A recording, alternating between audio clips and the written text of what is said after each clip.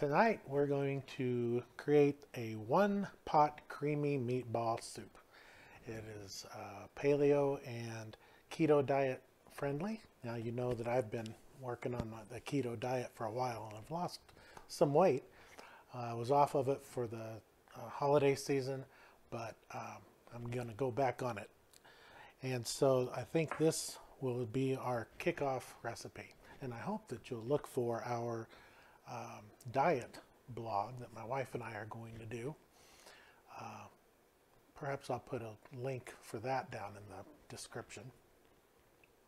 But I got this recipe. I did a search because I've been looking for recipes, and I did a search for keto soup recipes, and I found this one. And it's this one was made by Courtney Odell, and she's got a food blog and website called sweetseasdesigns.com. Is that the dog? Oh, the cat. That was one of our animals. And so I'm kind of anxious to see, how this recipe is going to turn out. It was snowy today, snowy yesterday. In fact, you might remember that this is, there go the cats again, that this is actually the weekend of when we had the Friday off in 2020 January. So I'm actually very anxious to try this. I'm ready to try it, and we'll find out if this soup is good enough to make you get out.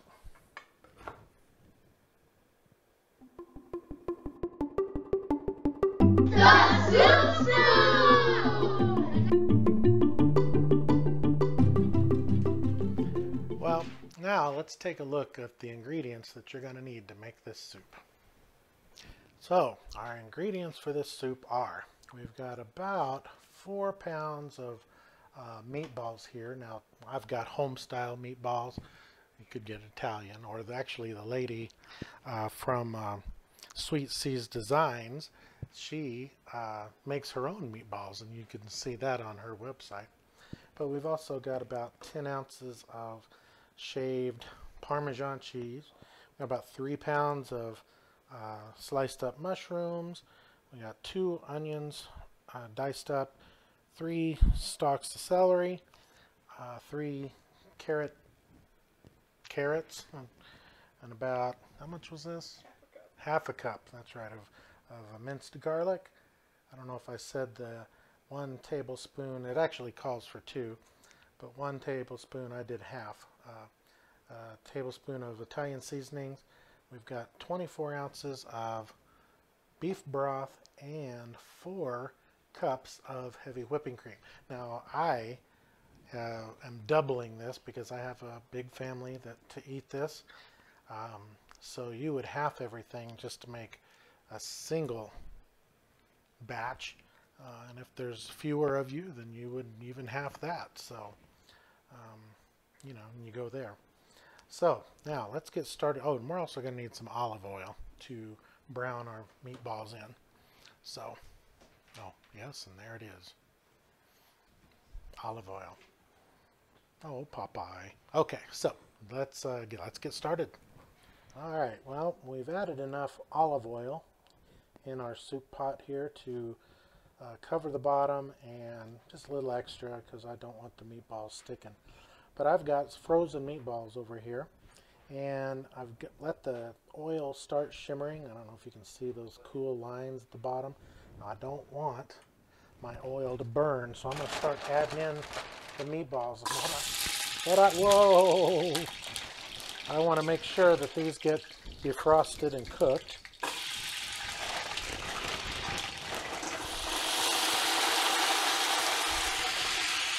All right, well, let's see how that works out. Holy cow.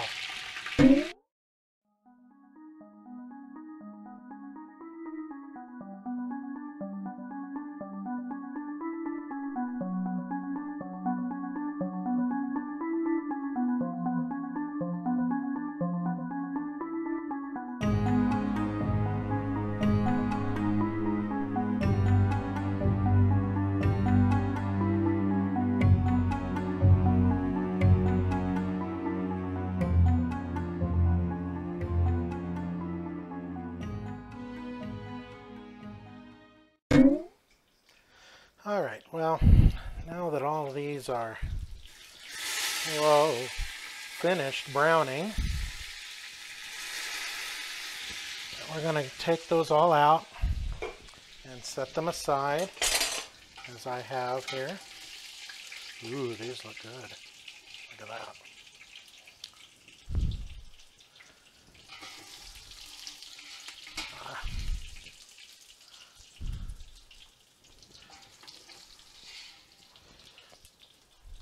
So we're going to take all the meatballs out. Now, the recipe doesn't call for this, but I feel like adding a little bit of butter to taste and so this is going to be about I don't know, a couple of tablespoons, I guess.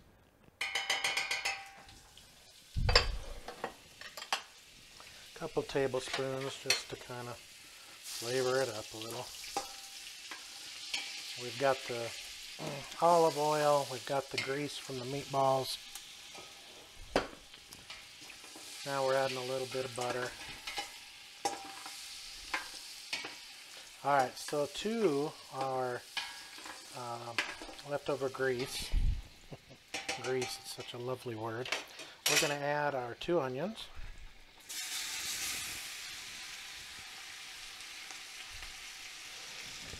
And we're going to add our 3 pounds of mushrooms. Oh yeah. And our 3 carrots. Our 3 celery stalks. And probably most importantly, our half a cup of garlic here. Holy cow. Can you ever have too much garlic? So,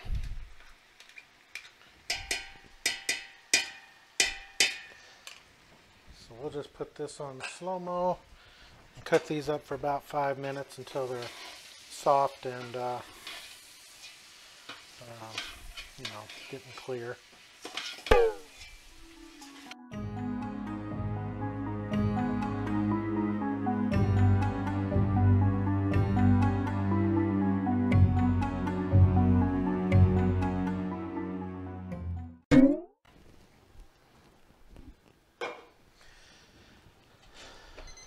Alright, so that's been going, oh yeah, liquid came in. That's been going for about 4 or 5 minutes. I guess 4, but I started it after the time we'd already started cooking. Yeah, they've softened up, browned a little bit. Oh, I love the smell of mushrooms and onions and all that. Yeah, okay, well, at this point, we are going to add the, what is this? It is 24 ounces of beef broth.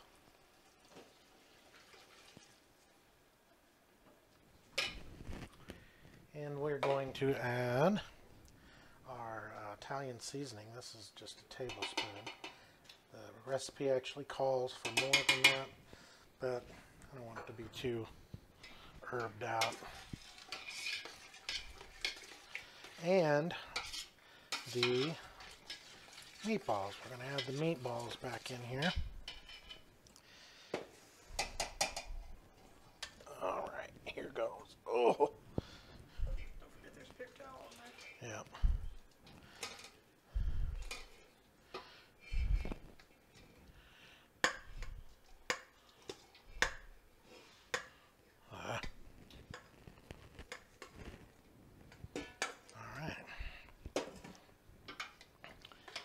So now what we have to do is let this cook. We're going to bring the heat back up and let this the liquid reduce by about half according to the recipe. So I don't know how long that's going to take. Let's see if it tells us. Doesn't say, so I'm going to guess probably about 10 minutes or so for that liquid to reduce down. So I guess we should switch it back to time lapse. Time lapse, that's what it's called. Okay.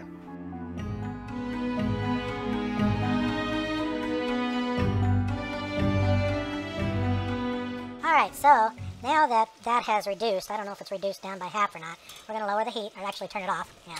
No. There. Turn off the heat. And, you know, the recipe says to whisk, but I don't know. I don't see how I'm going to whisk this. So we're going to have to add in the whipping cream a little at a time and stir it in. Whoa.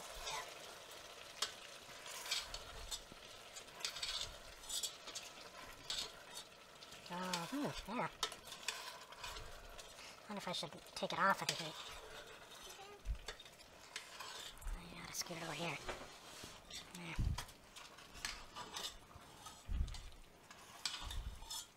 So we want to incorporate this into there. Oh, this is going to be a nice creamy soup, isn't it? 4 cups of whipping cream. That'll do it.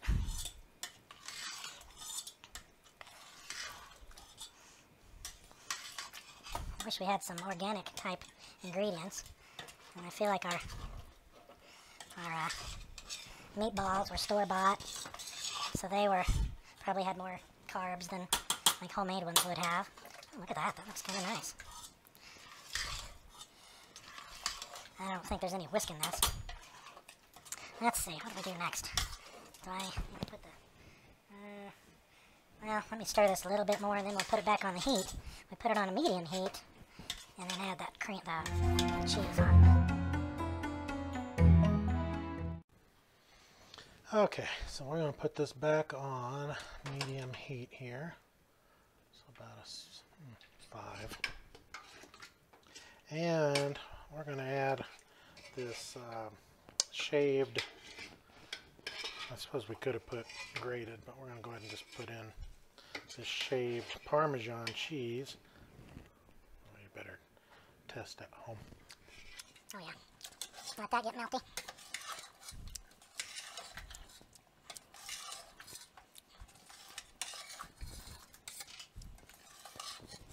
Yeah, it's starting to get melty. Look at that.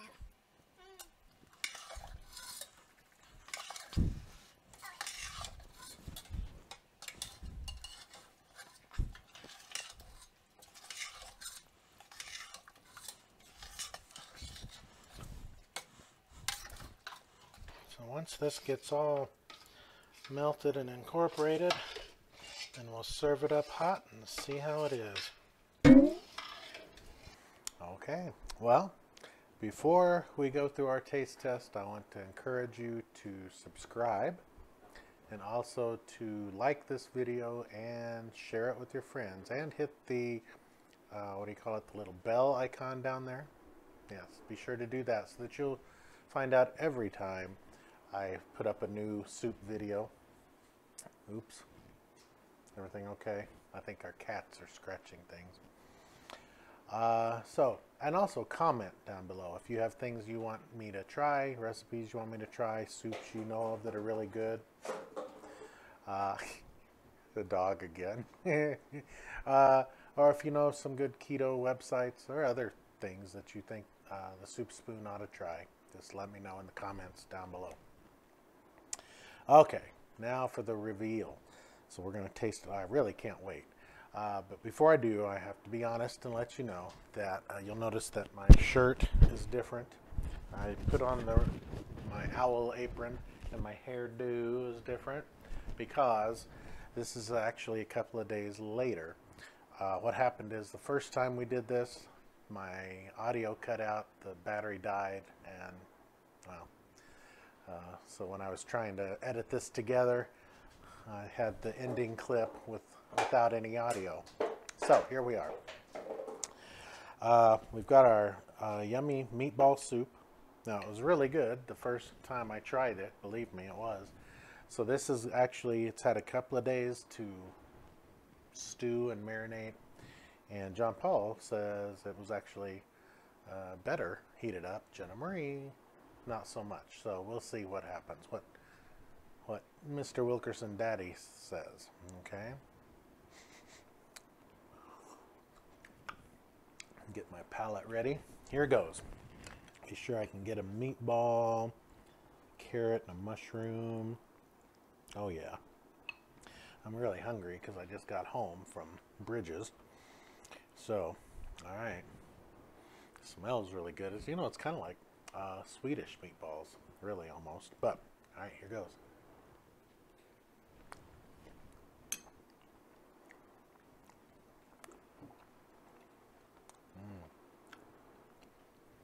Wow, I think I have to agree with John Paul. I'm sorry.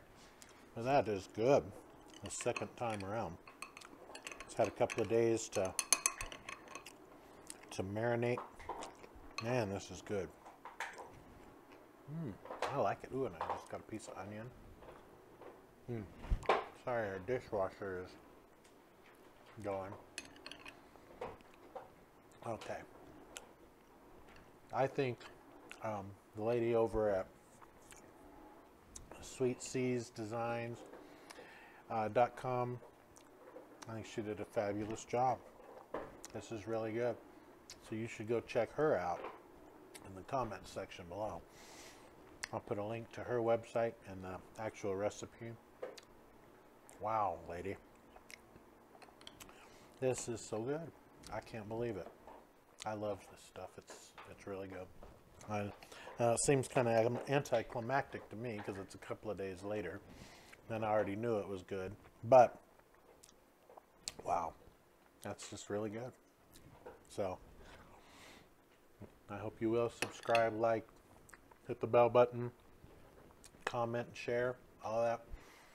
And I hope that this, I hope that this recipe, you'll find it good enough to help you, to make you get out.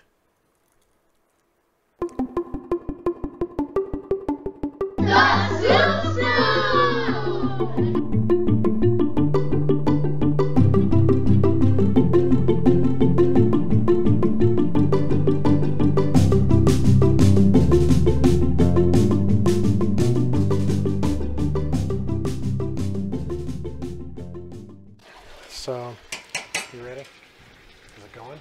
Oh, all right, I can edit this out. That's going to be part of our blooper reel.